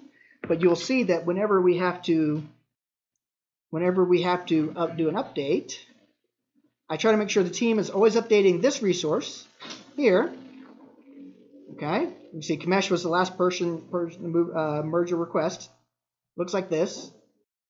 And then you can basically see everything I showed you. You can deploy your microservices, customer preference recommendation, how to get monitoring and tracing working, routing, advanced routing. There's chaos engineering and fault injection, and lots of amazing stuff there. Okay? But I got a couple more things I want to show you. You guys still have a few more minutes? Yeah. Anybody have to get home to the babysitter? You can say yes. But I do thank you guys for coming out. I know it's the middle of the night for you. And I can tell you that around the globe, it is hard to get people to come out at night. Because we're well-paid software people, right? That means we can go drinking instead of going to user groups. That's why we brought the beer to you. Okay? Or more importantly, I know here in Mexico City, I bet this is true. How many people have children? Raise your hands. Okay? Children? Babies? Okay? Not many people have children. Mine are old. My youngest is 21. I'm an old guy. But here's how we used to think of it like in Atlanta. On Thursday night, you had football practice. You had to go coach. I coached soccer for 14 years. Okay? For girls. I coached hundreds of girls up from age 4 to age 18. My girls at 18, they would rock your world. They would beat anybody in this room. But, so I had to do that too. And I respect the fact that you have other things to do at night, whether that be coaching soccer or karate or Boy Scouts or Girl Scouts or, whatever it is. Or I know you're at home watching whatever Desperate Housewives is now. The real Housewives of Mexico City, right? Did they have that? I don't know. Because in the U.S., there's like 8 of those silly things now. It's like, where'd this show come from? So I see that. I see people like, no, I got to watch TV. It's like, okay. We know where you're spending your time. All right, I want to show you this. So this is all the stuff we were running earlier. We're going to just let that be. I want to show you something else. Let's go here. I want to show you another idea. Okay? I actually have a picture. Let's see if I can find the picture. Is it 2018 Next Gen? Is that the URL I gave it? Okay, so this is a presentation I did earlier and the demonstration I did for Red Hat earlier today. You can see, well, I can show you this real quick. Okay, you guys will like this. This is when I'm talking about DevOps, I'd make this point. You can't throw it over the wall anymore. And as a matter of fact, software development and deployment should not look like this. Have you guys have the phrase pushing the rock uphill? Pushing the stone uphill? It sounds hard, right? You got to push this stone up a hill. It's hard. The problem is in software, we don't have a nice stone. We have a blob. Okay? And we have this gang of people pushing on it to try to move it along. And you notice some people are kind of pushing the wrong direction.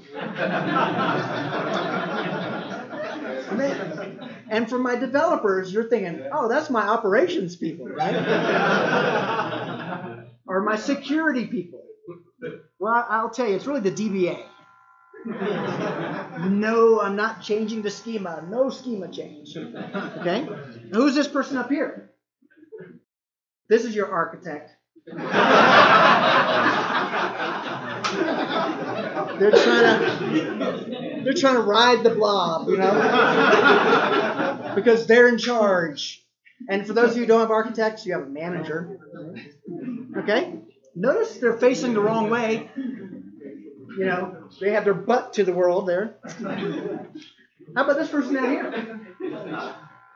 So for my developers in the room, I'm here to tell you that's our operations person. Being crushed under the weight of this crap you created.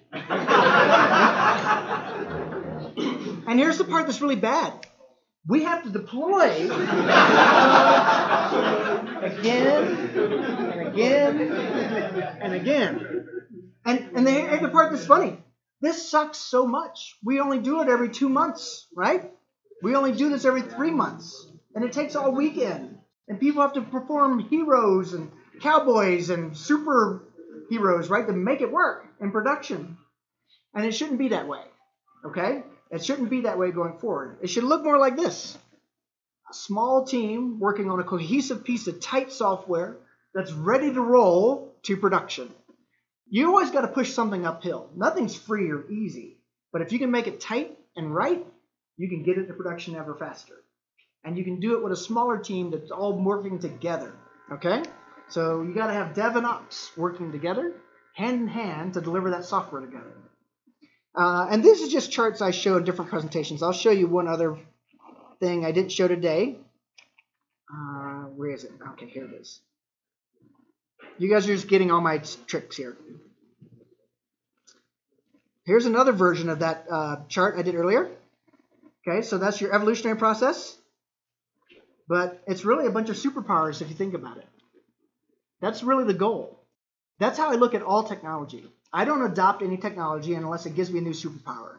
I don't have time to learn it. I don't have time to travel and talk about it unless I truly feel that's awesome. And it makes me more awesome, makes you more awesome. And that's how I think about it. But let's show you this. Okay?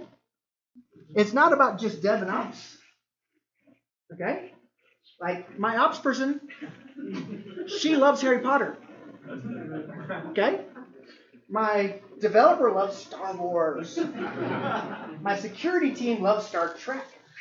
And that's okay. Okay? And you see my DBA down there? I'm not saying they're a zombie. I'm not saying they're The Walking Dead. I'm saying they love The Walking Dead. You guys love The Walking Dead, right? Yeah. And the key point is, we're all geeks together now. Did you guys see Black Panther? Yeah. It was awesome. Yeah. Okay? So we love this stuff. What's the most popular TV show in the world? Big Bang Theory. All right? We love this stuff. And we're all geeks together. And so there's got to be a place you guys can go get all dressed up together and go to your local comic convention. Okay? Or maybe it's the Day of the Dead that's coming out. But you get to all right? We get to all dress up. Right? And what's more important, you have to think about diversity across all the cast of characters we have. And this is critical across the world that we have to be thinking about this. There are people with additional superpowers that we have to bring into our software development process and embrace all of these superpowers. It's critical that we think about all these superheroes that are part of our organization, whether it be they look like this or they look like this, because it doesn't matter. Okay? We need to work together to build better software faster. All right? That's kind of the point of this. I love Trinity here for the Matrix. She's totally badass, right? And we got Storm over there, you know, from the X-Men. Okay? And actually, the first one we did was Princess Leia and Hermione. So I have a designer that I work with. I said, okay, here's what I want. You know, he did a really great job with that. I also am married to my designer. That helps a little bit. Okay? But I just show you that to give you a little perspective. But I want to show you this other little thing. I want to show you this other little demo to kind of make the point here. I do a lot of different presentations. Okay, here we go. Let me show you this demonstration. Here's the beautiful thing. As I mentioned earlier at the very beginning of the session, you build your applications, you write Java one time, you run it anywhere. With a Kubernetes-based architecture, our distributed microservices can now be run anywhere. Okay, so I have Kubernetes or OpenShift running at Amazon, Azure, Google, and on this laptop. And I can actually distribute work across all 4 clouds, if it works. Okay, so let's try this real quick. I'm going to have, let's go here, up there, here. Yeah, okay, I'm going to bring this guy online. This is another little Vertex application here. Let's see if it'll get started for me. Give me a warning. It's going to complain a little bit. Let's see. Looks like it's working, though. Because this computer is really out of resources. I've really pushed it a little too hard here. But looks like it's going to come online. There we go. Here's the front end for that. So basically, I'm going to put in Dara here. Send a request. So it says, Hola, Dara. All right. So it's a message that goes through my system. It's processed on the Burr cloud. The Burr cloud is the local cloud, the one on this laptop. Okay. Notice, though, that I have a bunch of other clouds running here. I have Amazon, Azure, and Google that are also processors. What this means is I can scale out from my local cloud to any cloud and back again. Okay? If this works. So here's my Amazon. Yeah, you're going to sign me out, but okay, it doesn't matter. Let's look here. This is the Amazon console running there. And I have one worker running here. I have the Azure, which has its worker running. I'm just checking to see it's all running. Here's my Google. And there's my worker running. Okay? So I can now distribute transactions across all three clouds. Now, in this case, anything I type in here is simply going to work off my local cloud because this is running on my local server. So we have affinity for running transactions locally by default. Okay? Because that's what you want. You want to run a transaction as close to where it belongs as possible. So if I come over here and kill this, oh wait, that's the wrong one. Let's kill the right one. Let's kill this guy again. Let's stop them. All right, scale that down. Come over here. Let's put in 4. All right, notice it went to Google. So I killed my local one. It's now going out to Google to run the same transaction. Okay, the same code, the same programming logic is basically out there now. If I come over here and take Google offline, I'm taking it down. All right, so we killed Google now, and it goes to Amazon. So my application stays up no matter what cloud is up, as long as at least one cloud can do the transaction. Okay, let's go ahead and bring Google back online, and I'll even bring my local one back online. And I want to show you another little console here. Okay, so this is what the topology of my application looks like. Notice there's the number 2 there. There's 2 connections connected to my local router, but this is actually known as AMQP. It's an AMQP-based router, so Apache ActiveMQ is the world we live in. Okay, but we like this thing called Artemis right there. But I'm not using Artemis. I'm using Apache Cupid dispatch router. All right, this guy here. That's really what's making this magic happen. But these are all projects sponsored by Red Hat. We also have Kafka as well. You guys have probably heard of Kafka. But what I'm doing is I'm using this router, and I'm basically making messages flow between these worlds. So let's see if we can do this. Okay. Let's add a little bit of load to this system. Let's see if it'll scale up for me. There we go. So what it is I'm producing a lot of transactions. So I'm producing about, right now, 900 transactions that are all being executed locally because I have enough resource to run them locally. But a few of them made it out to Google, 5, 4, 5, 7, 9, and none to Amazon, none to Azure at this point. So I've already saturated my availability here, and it's already spilled over to Google just a little bit. Let's see if we can get a little bit more going at it. We'll find out. Okay, there it goes. So now we're spilling a lot to Google, 44 transactions, 35 transactions to Amazon, and 9 or 10 to Azure. And I've also basically scaled this based on cost. Because now I can say CPUs at Azure are cheaper than they are to Amazon. Run more of my transactions on Azure if I want. And I've set it so that it's Google first, Amazon second, Azure last in this case. But you can choose that, right? You can choose how that works. Again, most of my transactions are still happening locally. 1,200 transactions right there happening locally. And you can kind of see how this looks over here. But I can also come over here now and take my local worker offline. Let's do that again and watch what happens. It's going to do some really interesting stuff real fast. Look at that. And I'm curious to see where it sent me. And I'm back on Google for my individual transactions. But you can see it's decided that it's load balancing across Google, Amazon, and Azure now. So I can basically, then I can come up here though and say, oh, let's take Amazon offline. Actually, let's take Google offline since that's the one that I was connected to earlier. So Google offline. Okay. There it goes. And I just have Amazon and Azure. Come back over here and do this again. And now I'm talking to Azure. All right. But I just want to kind of show you that idea, because if you think about building your applications, I showed you a lot about running Java on Kubernetes tonight, right? And as I said, these are multiple 3-hour presentations that I do. I kind of gave you just a high level of all of it. But the concept is, if you build your applications this way, and it doesn't require much, you know, you have to have these little YAML files for your deployment, maybe you have some Istio routing rules, things like that.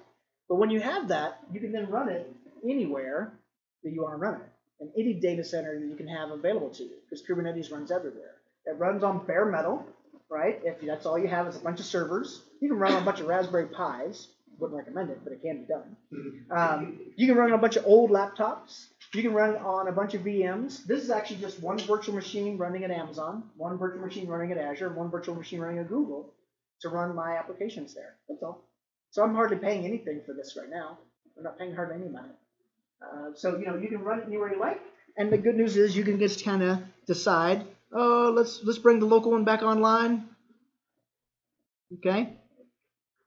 And it takes a second for that worker to come up. And I'm getting these errors because it's got, the error has to do with the fact that I've changed the clock. But see what happens, as soon as the local worker comes online, it takes the work. And I'm curious to see, yep, I'm back on Burr here too. So again, local affinity is important. I don't have to go across the network if I don't need to. So this is a very powerful concept. This is one of my favorite demonstrations. We got it working just a few months ago. And then I just got it working for you guys for running in Mexico City today. So I just got this working on Monday, Tuesday. The Java code for this looks very simple. Do I have it up and running here? No. This one. Okay, here. Yeah, here's the Java code for that one.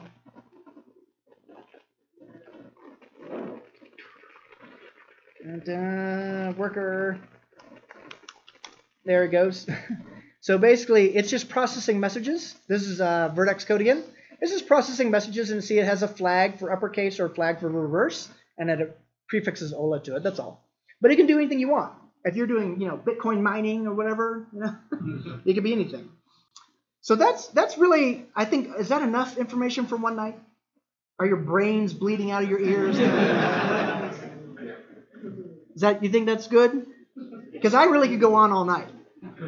But let's actually run this Twitter thing real quick and see if we have some winners. Okay, where'd that go? Let's see how many people figured out the Twitter game. Okay, I'm going to run the little application.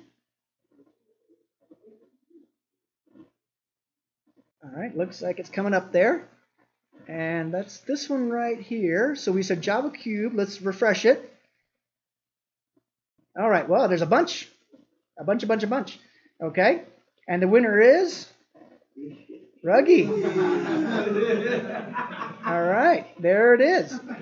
So here's what we do. So you're the first winner. You get a book.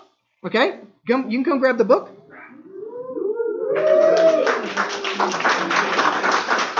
Okay, fantastic. Thank you. But we got more winners. We're gonna just hit refresh and see what happens. Let's go through the books first. Nujave. Who's that one? All right, look at that. And so basically it's looking for a pound Java cube at Burr Sutter, right? That's what it's looking for there. Let's go here. Come on. Refresh. There we go. Ruggy again. It's just picking randomly. We'll go through a couple of these. Super search? Who's our super search? Okay, fantastic. Thank you.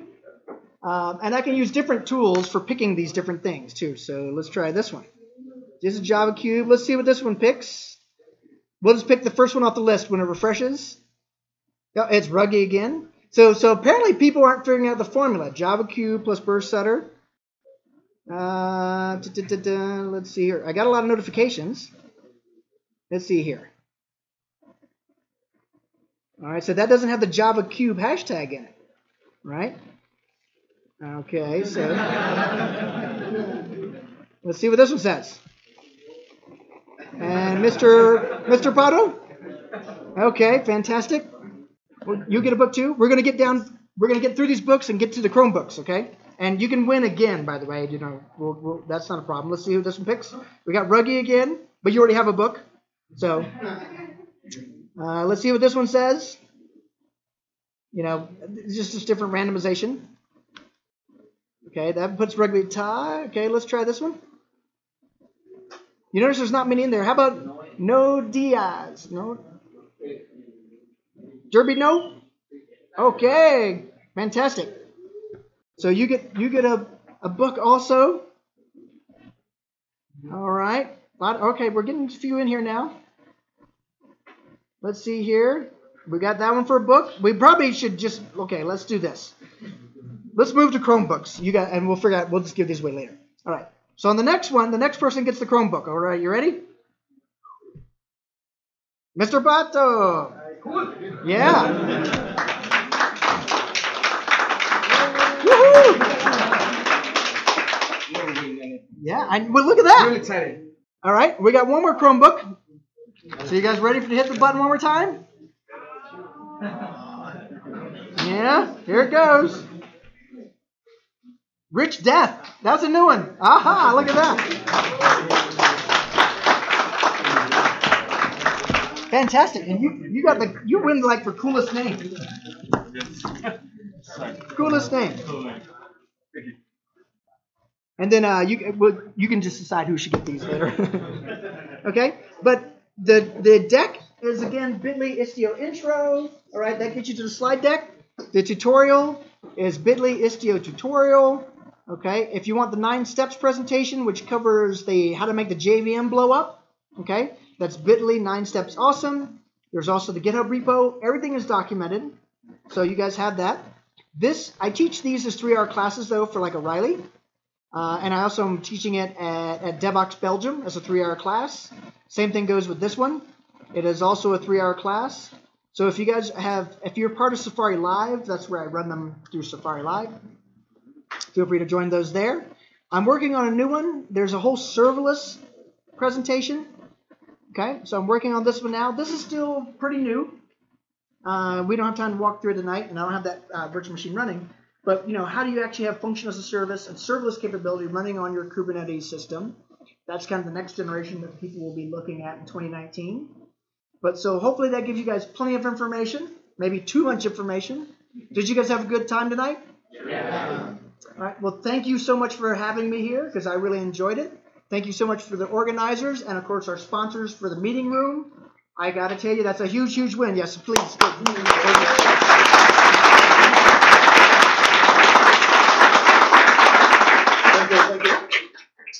Tenemos tiempo para un par de preguntas. No sé si alguien quiere one question. And Nearsoft does have 40 positions open. ¿Alguna pregunta? ¿No? ¿No? I have a question. Yeah, what is the main advantage of using Kubernetes against other serverless infrastructures like Lambda, Cloud Foundry? I mean, I'm curious about that. Yeah. So when I do my serverless presentation, you'll definitely see that there's Amazon Lambda is the king of the universe. Yeah, they are. Absolutely. But when you use Amazon Lambda, you're now locking in your code to theirs. You're locked in. And that might be okay. You might love Amazon. You have lots of stock in Amazon. You made a lot of money. And that's good. If you can afford $2,000 a share, you should buy some. Because it's $2,000 a share. Okay? But, so seriously, if you're using Lambda, buy stock also. Because you are definitely buying into the Amazon way of looking at the world. What we're trying to do with the Kubernetes ecosystem is to make sure that all the code you create is fully portable across all Kubernetes distributions. So Amazon, Azure, Google, on-premise. So with like OpenShift on-premise and Red Hat, we have hundreds and hundreds of customers with hundreds and hundreds of applications, or maybe thousands of applications. Like one of the customers today told me they had 500 applications already on OpenShift running on-premise Kubernetes. So they like being not locked in. They don't own a lot of Amazon stock apparently. But that's how you should think of it. You have portability now, and you have the ability to move your code not from Lambda to Lambda, but from Amazon to Google to Azure. It's portable. That's really the biggest win. And that may not mean much to you. No, it makes sense. But not for everybody though, and here's why I make that point.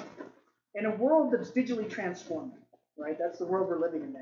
Your marketing department and your CEO and your big boss, they want you to deliver software ever faster. The fact that you can deliver software every 3 months is way, way too slow. The competition delivers software every week. Okay? We should be able to do a 1-week sprint, go to production in a 1-week sprint. 2-week sprint to production. 3-week sprint to production. And if we have this team is our 2-week sprint team, and this team is our 1-week sprint team, you should be able to deploy on Thursday at 10 a.m., and every Tuesday at 10 a.m., and every other Thursday at 10 a.m. for a 2-week sprint. And that's the same company, same system. That's the new world we're trying to get to, we're living in. And so that might mean you just pick the easiest tool for the job, which might just be language. But you're now locked in. So I think Java people do worry about lock-in a bit more than, let's say, C++ people. Or C# people. Okay? Yeah. Java people tend to be like, I want to have some more portability because that creates future flexibility. And a word that we might see more in the future is called optionality. I'm creating future options for myself. Yeah, it means I pay a little today, but I have a future of greater flexibility, which means I can move my skill set and my code other places. Yeah, that's kind of the idea. Does that answer your question? Yes. Okay. All the books, as I mentioned, like the Istio book, these books are available to you, by the way, at developers.reddit.com. That's the program who flies me around the world. We have our free ebooks. This book, by the way, is very important from Edson Yanaga on my team. Great book that talks about just tips and tricks to deal with a monolithic database and a microservices architecture. If you have other ideas, please send those in to me or Edson.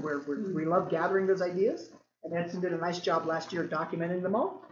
We'll probably come up with blogs for that too, things like that.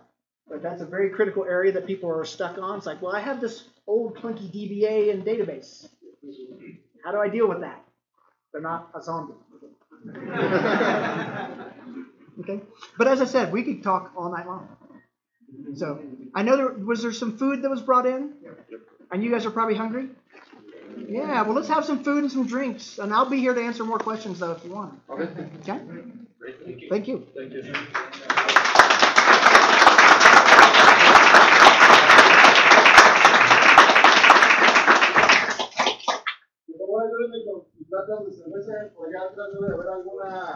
Bueno, hay botes por aquí, no los dejen en otro de la...